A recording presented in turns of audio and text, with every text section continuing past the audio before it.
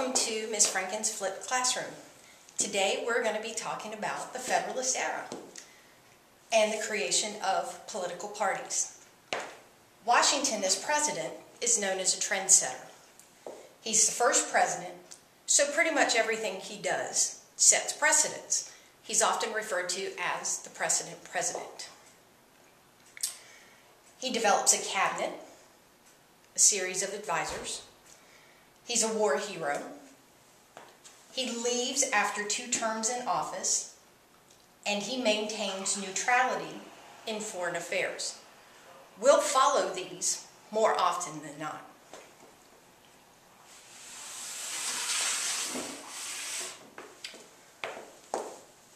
The Judiciary Act of 1789 set up the judicial branch, the Supreme Court, and the federal courts. There were 13 districts set up, 1 for each state, 3 courts of appeal, and the Supreme Court, which had 6 members. John Jay was chosen as the first Chief Justice. Alexander Hamilton, devised an economic plan that Washington was very fond of. He borrowed money by issuing bonds. He accepted all the debt of the Continental Congress, felt that reasonable debt was a blessing. It showed that you were responsible with your money,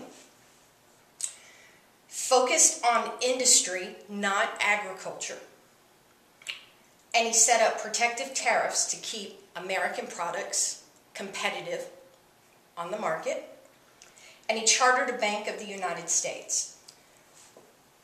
The first few things were fine, but when he chartered a Bank of the United States, there was an uproar.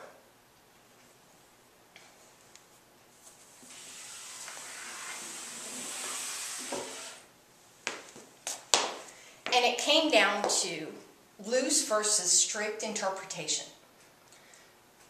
Depending on your viewpoint, the United States Bank might be unconstitutional. If you were a strict interpretation follower, the government only has power listed in the Constitution. Thomas Jefferson followed strict interpretation. If you followed loose interpretation, you interpreted the Constitution broadly, relying on implied powers. Alexander Hamilton is a primary proponent of loose interpretation. Strict interpretation says the bank is unconstitutional because it doesn't specifically say charter a bank. Loose interpretation, using implied powers, lets a United States bank be okay.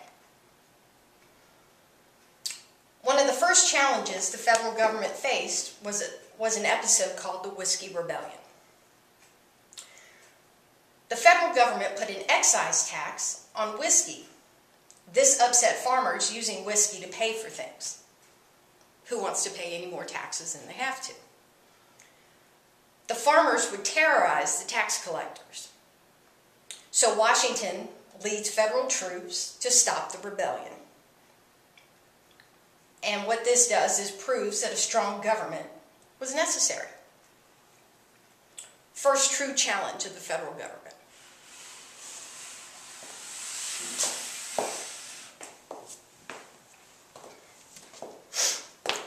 So 2 political factions begin to form, the Federalists and the Democratic Republicans. The Federalists believe in a strong national government. They're a bit elitist. They support manufacturing and trade in the search for wealth and power. The artisans, merchants, bankers, eastern farmers, manufacturers all support Federalist viewpoints. They're located primarily in the Northeast. They're very pro-British, and they're led by Alexander Hamilton. Opposite side of the coin, ideologically speaking, are the Democratic Republicans. They believe that states' rights over national government, remember, Democratic Republicans are the people that put in the Bill of Rights, because they were worried that individual rights would be lost in the Constitution. They support an agrarian economy, agriculture over industry. Supporters are found primarily in the South and the West, which, if you think about it, geographically speaking, the larger farms and plantations. They're against the United States Bank. They're very pro-French, and they're led by Thomas Jefferson. Jefferson and Hamilton will clash repeatedly.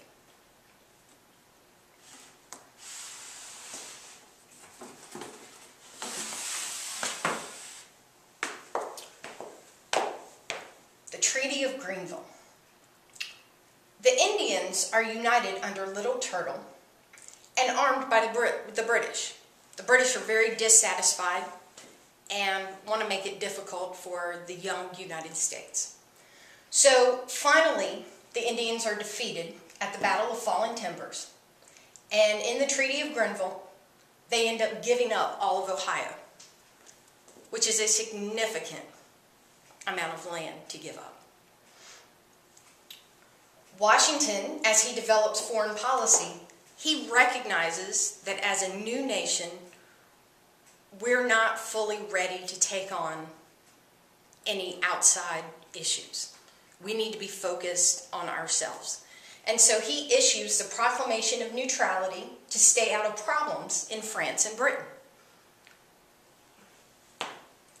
It's so successful, it's used until the 20th century.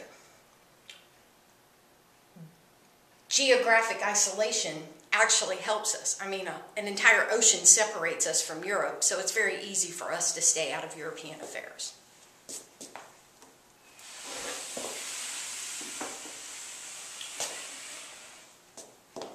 The United States enters into several treaties during the Federalist Era, some more successful than others. Jay's Treaty is not a great treaty. Britain had been intercepting neutral ships, and John Jay is sent to negotiate with the British to get them to stop. Britain claims the right to seize cargo going to France. It's ratified by Congress, but the Democratic Republicans don't support it. It prevents war with Britain for a while, but it is a terrible treaty. Nothing is really gained for the United States by this treaty. On the other hand, Pinckney's treaty, Pinckney goes to Spain to negotiate rights to the Mississippi. He also gets access to New Orleans. Very good treaty. Spain gets the northern boundary of Florida. A win-win. The United States is very pleased. When Washington decides to leave office after 2 terms in 1796, he sets the 2-term precedent, which will later become law. But for now, it's just a precedent. In his farewell address, he warns America against forming political parties, foreign alliances, and sectionalism, because even all the way back in 1796, the North and the South are developing some very significant divisive issues. John Adams follows him in office. He's a Federalist. He was the vice president to Washington.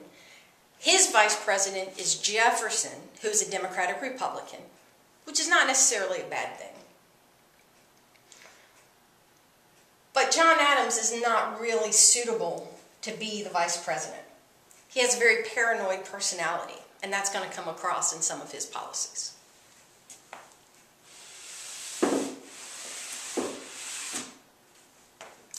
The XYZ affair, France is seizing U.S. ships. Adams sends Pinckney to negotiate, because remember, he's very successful with the Spanish. The French send 3 people, known as X, Y, and Z, and essentially, the French say, if you want us to stop, you have to pay us bribes. And Adams, instead of saying, okay, we'll pay your bribes, forms a navy instead. And this is probably the most successful thing that he does during his term in office, creates the navy. America turns against the French, and that's going to last for a good period of time.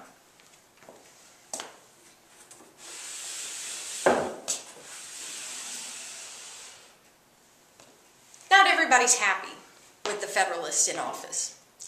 So Adams passes what's known as the Alien and Sedition Acts in 1798.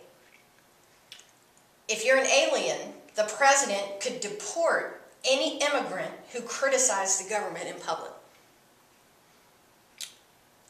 Sedition spoke to publicly criticizing the government becomes a crime for citizens. Well, this violates the First Amendment in the Bill of Rights. In response to that, Virginia and Kentucky passed what's known as the Virginia and Kentucky Resolution.